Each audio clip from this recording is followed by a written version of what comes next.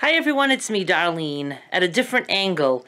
I actually have my card table set up in my kitchen dining area because I am going through the clothing that I have gotten so far.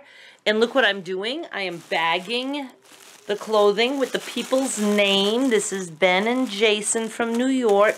So when I pull something from one of those bags, then I know who to thank and who to give a shout out to. So I have them separated. I have Julie's bag here. I have Kim's bag of buttons. So exciting. I am going to try a very quick upcycled fashion, a no-sew t-shirt to halter. I have seen it by Kulerpa. I will link down below to her video.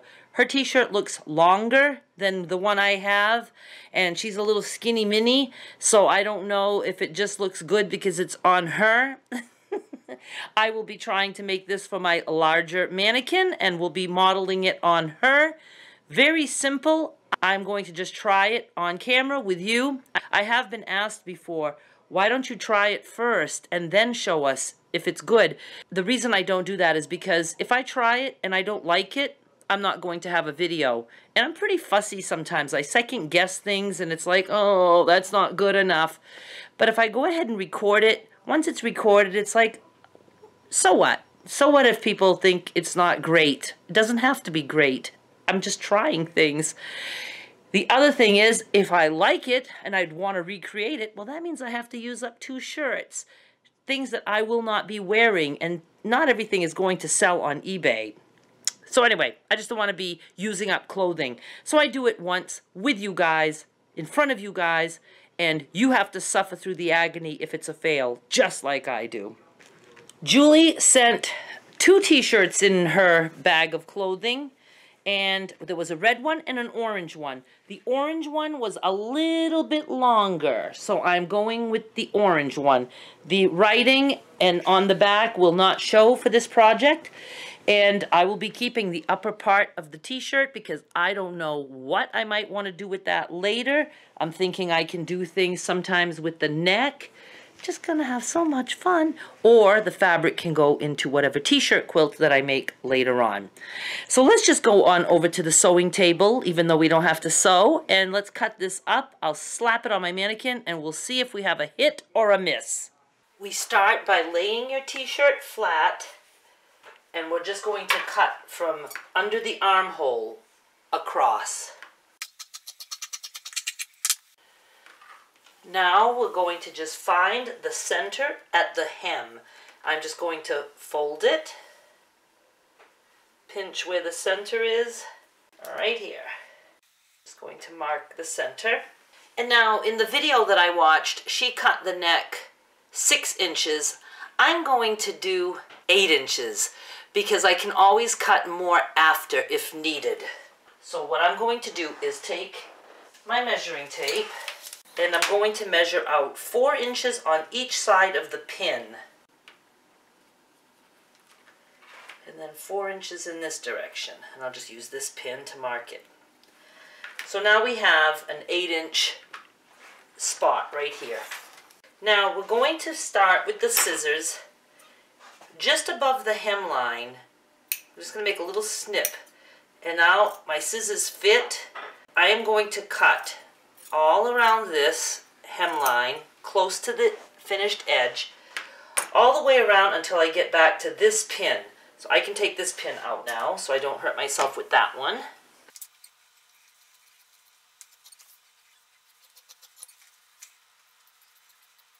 I'm going to stop at that pin.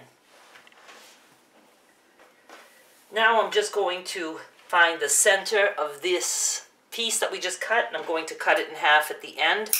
Those become the straps. Now we want to find the center of the back. So I'm going to take the neck piece that we made from the hem, and I'm just going to put that together, and I'm going to lay it down in this direction. See, this is the part that we left and that we cut. This is going to be the front of the halter, and now this is going to be the back, and I'm just going to cut down the back. And we are done. Let's go upstairs and see how this looks on the mannequin. First, maybe I should tell you how you wear it. When you open it up, this part goes around the neck, and then you take the top corners in the back and tie those together. You know what? I think this came out really cute. I mean, it's a 5-minute project. Now, I did cut, let me turn this. I did cut the neck a little bit more because the fabric, when I left this 8 inches, was more up here. And it just didn't seem to want to drape as nicely. So I cut it a little bit more. I probably left like 4 or 5 inches. And I stretched the hem so that it would roll. This would be a good project to do a lettuce hem on. And then this is what it looks like in the back. You just tie the 2 straps behind your neck, and then you just tie the shirt together in the back. Now, alternately, what you could do, if this is too tight, the tighter this is, the less drapey the shirt is in the front.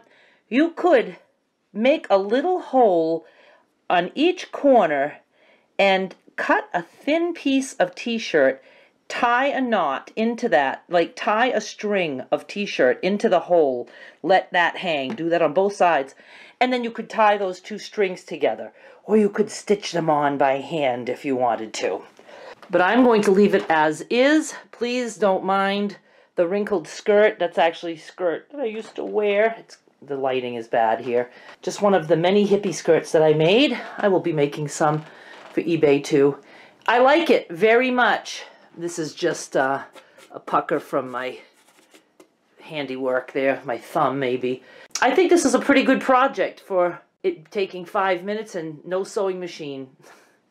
So let me take some pictures and then I'll talk to you downstairs. I wanted to talk to you just for a second about this project. I think for just cutting and putting on, it's a really cute project. Now, yes, it might be a little too flared to wear braless, but what a perfect top to go over a bathing suit top. I would love to do a sewn version of this because I would probably sew the back together and then just have it be a halter that you put on over your head. But what Kulerpa did for hers, she made 3 different ones.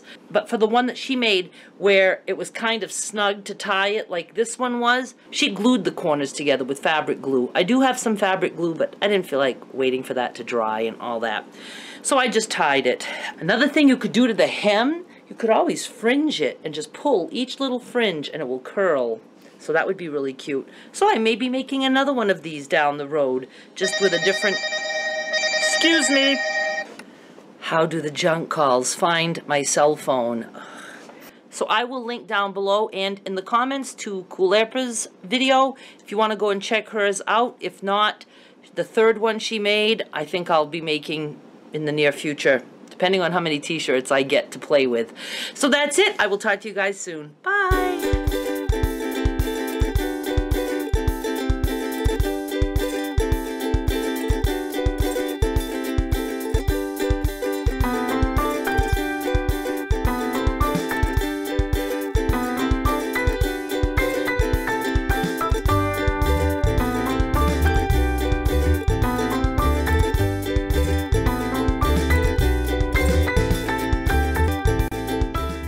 Thank you again, Julie, for this shirt and for the other clothing that you sent. And I did get some more packages today. I will be doing my next mail opening on Friday. Thank you so much to everyone who has sent clothes. I appreciate it very much.